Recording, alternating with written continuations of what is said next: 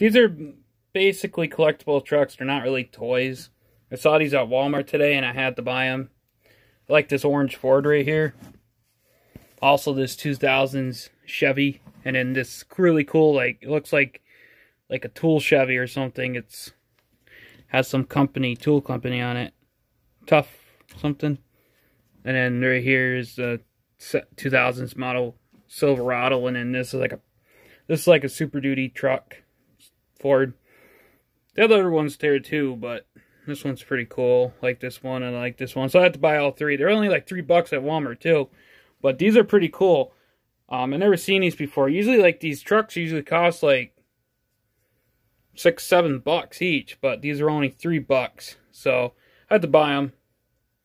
No, something that I don't really need, but had to buy it.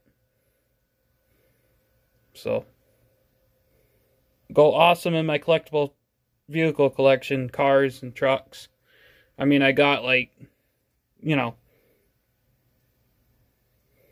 not Hot Wheels or anything, but like, you know, collectible vehicles. I do got Hot Wheels, but, you know, I don't really collect them anymore, but I collect stuff like this.